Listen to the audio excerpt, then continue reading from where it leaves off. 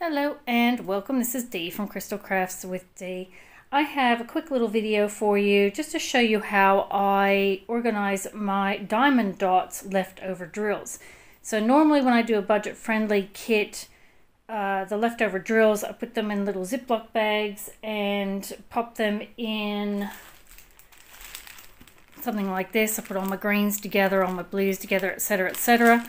Because if you have, say, a DMC 645, you will quite often get 5 or 6 different shades of DMC 645. So I just tend to put them in their color groupings and go from there. But when I'm doing drills from places like Diamond Dotz, if you have color 8015, that color should be the same across all of their kits. So I just put them all in the one Ziploc bag and then store the Ziploc bag in like different ways. I've done it a few different ways. This is how I've been sort of doing it, like this there, where you put your collector's cards in and it's like a top pocket there. You put them in a binder.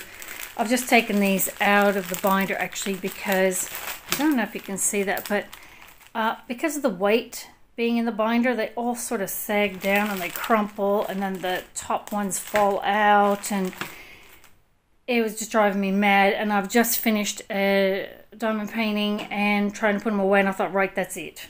So I'm like, how can I do this that's easy, it works well, and it doesn't cost much money at all, and it doesn't take up much room?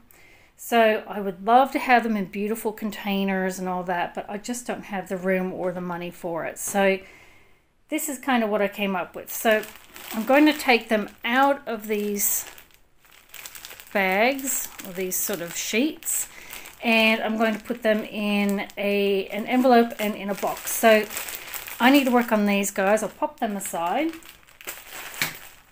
And what I've come up with is, it's a very simple idea. Nothing amazing, nothing fancy, but what I've done is, and that's just a temporary box at the moment, but I thought, how can I need like a little envelope to put my little bags in, because if you sit the bags in like that, they just crumple and they fall, and so I'm like, no, that won't work. I need something sturdy, like an envelope that I don't have to spend lots of money on. And I made this little envelope from a packet of these. So these are 11B envelopes. They are self-seal. You can get these anywhere. I got these at the supermarket. A box of 100 was $4, I think. And very simple. I'll show you what I do with them to pop them in here, and then I need to move these to like a bigger box once I get them all kind of organized. So I'm almost done with all of them. I've just got this last lot to do. So anyway, I will pop those over there, my container over here. So for this, I've got my envelopes, one envelope, a marker, a pencil, and a pair of scissors. And it's just very simple. Oh, and a ruler. I do not measure these absolutely perfectly because I don't really care if they're slightly different. It doesn't really matter, but all I do is I take my ruler and I measure half, so it's about 14.5 centimeters, and I just mark the 7.2. Just draw a rough line through it. It doesn't have to be straight. I'm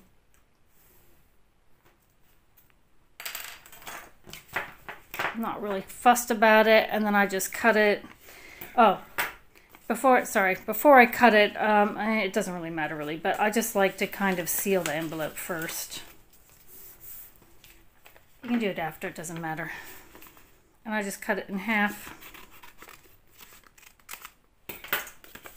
like that, and I got the two halves together, and that pocket fits my Ziploc bag perfectly, which is very handy. And then all I do is I write the number on the top. So if I take this one here, so color 8004, As I say, I've just finished him out of the kit there, and I do have a little Ziploc bag saying 8004. I just pour the leftovers into this little bag, and then I put it away. And then if I have a new color, which I don't have in my storage system yet, then I make up a new, I just get a zip seal bag. I write a little label. Just use these labels here. They're awesome. Slap her on the Ziploc bag, and you're off and running. So 8004, and all I do is write on the top 8004, and then I just pop him in. Too easy. Ta-da! Nice and easy. And then I pop her in there, in my container. And that's it. So the next one is, what's the next one? Next one is 8005. Same thing. Just put on the top 8005. And plunk him in. They don't need to close on the top, because I was sort of looking for envelopes that sort of closed on the top, but they don't need to be closed. It's easy enough to find them. That's it. It's too easy. And it didn't cost me much money at all. And I just pop them straight in the containers. So that's kind of what I'm doing at the moment, is sorting them out that way. And I'm just finding it's a lot easier, because these bags, they're a great idea, and I love the fact that I can see the colors when I flip through my binders, but they just crunch, they fall, and these ones at the top, they just fall out. That's why I put a big bulldog clip on the top. They just fall out, and it was just driving me crazy. So I'm like, that's it. I'm gonna find a new way, and this seems to be working. So what I have done is, I'll show you there. My son and I just got a few different pairs of shoes actually, and I thought, oh, I could just pop them in there. So I've got them in here, just like that. So when I finish a color, I say, okay, I've got color 8339. I'm all finished. That's my leftover drills. So I just pull out 8339.